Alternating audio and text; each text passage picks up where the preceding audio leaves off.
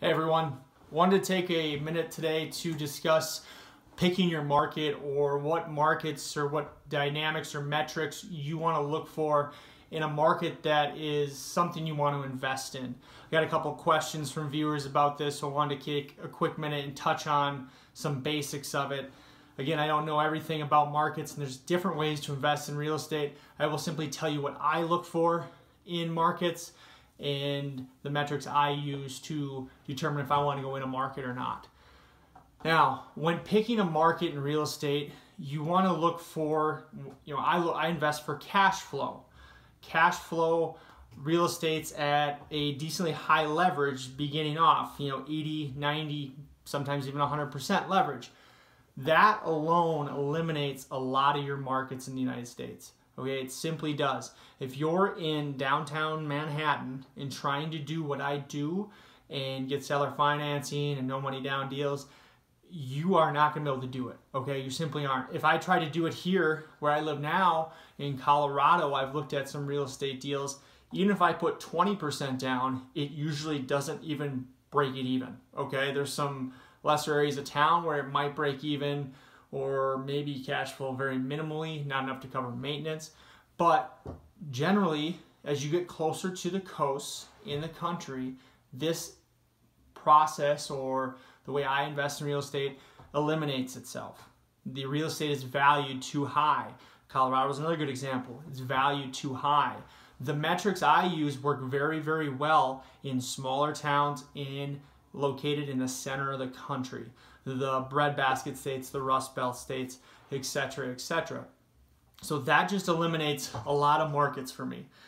I can't, in my state where I invest in Wisconsin, I invested in Madison right away. In Madison, which has seen great appreciation and prices have risen for different reasons around there. Great university, great company called Epic down in Verona, Wisconsin, has caused the whole market to swell and to go up in value. You can't invest in that area, in a good area in Madison, and put even 20% down, and you'll probably break even. You won't cash flow, but you probably would break even. That's where that market's at. So it's too expensive.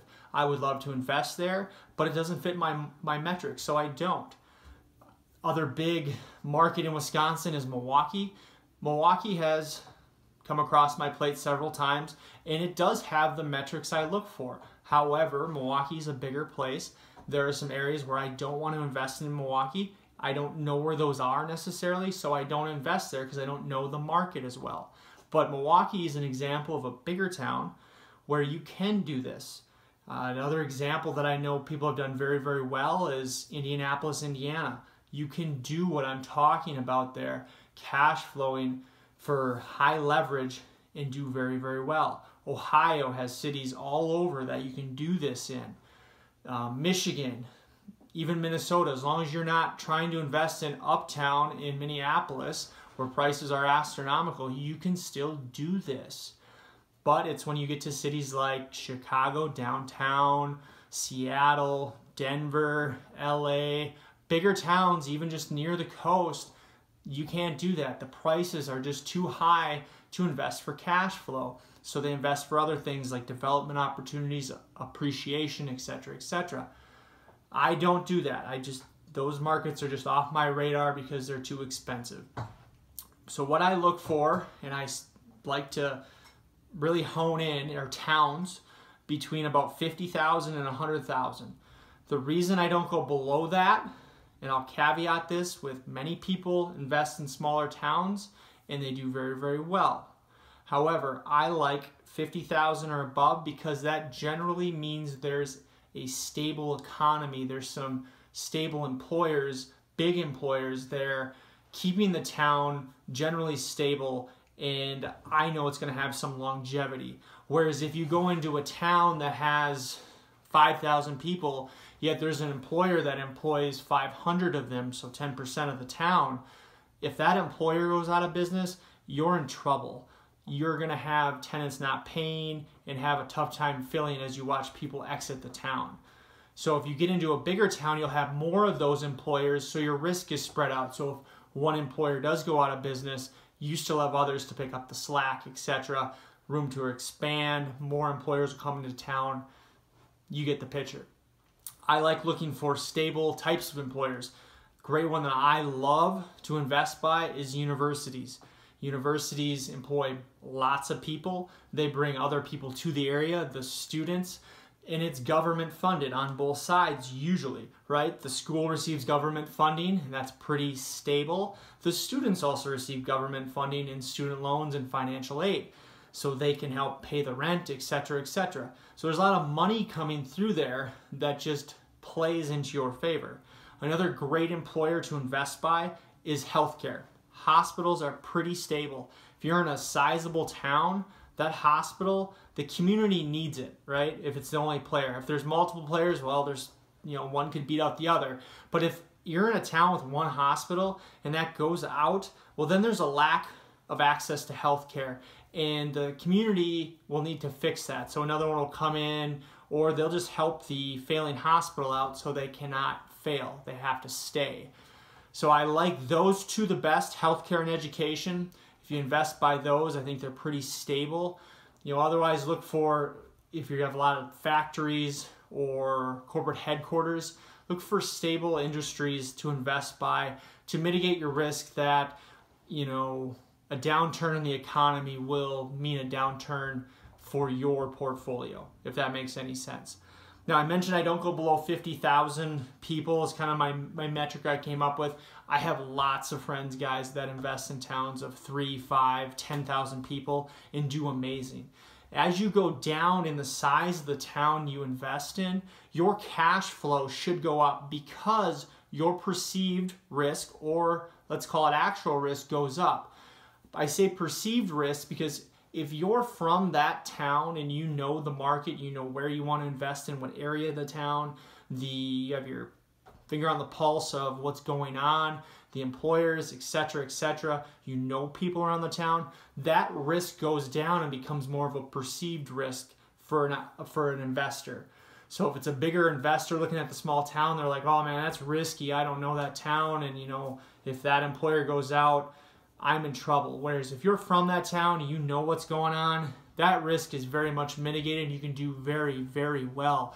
And because of that perceived risk, the cash flow should be higher. So I'm not saying don't do that. If you're in a town like that, I would very much encourage you to invest there. Other things that I look for, I guess, are strong market trends as far as which way the economy is trending in the town. You don't want a dying town that's very blue-collar factory in the last couple of decades. Now that's maybe starting to come back a little bit. However, blue-collar, the factory jobs were tending to go overseas. So if you could move into more of a white-collar corporate office market, that would be much more desirable. Again, I don't like the towns that are ride or die, right? Like healthcare and education do not do much in an economy. Even a boom economy, they don't make a whole bunch more money. In a bust economy, they don't make a whole bunch more money. A great example of a town that is a ride or die town is Las Vegas, Nevada. Las Vegas, Nevada, in the last 10 years, I think is one of the top markets to have invested in real estate. Austin, Texas is up there. Even Seattle is up there. But I'm pretty sure that Las Vegas, Nevada, if you invested 10 years ago, you would have saw the best return on appreciation on your investment. Well, why is that? Well, over the last 10 years, the economy has been very strong. What do people do when they have more disposable income, more money? They go on more trips, aka go to Vegas. Spend more money at Vegas. The town thrives. However, in 2008, 2009, there was no market harder hit. Houses in Las Vegas were going for dimes on the dollar because people stopped going, or if they had to go, they spent less money. That is an example of a true ride or die town.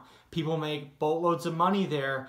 I just don't invest it because I don't know how to do it. I don't know how to exit properly and enter properly in those markets, so I just don't do that. But that is the basic economy of Las Vegas, and one of the reasons I don't invest there. But you can make a lot of money there if you know what you're doing. Feel free to ask me any other questions, guys. But like I said, I focus in the towns where things cash flow for high leverage starting off, which eliminates a lot of things. I love smaller college towns, 50, 80, 100,000 people. Strong healthcare, guys. Those are my two big things I look at. You want to be near good transportation, thoroughfares if you're in a suburb so they can get to the city and commute to work if there isn't a lot of employers in your town. Those are some of the metrics, guys, I look for. If you have any questions, hit me up. Thanks.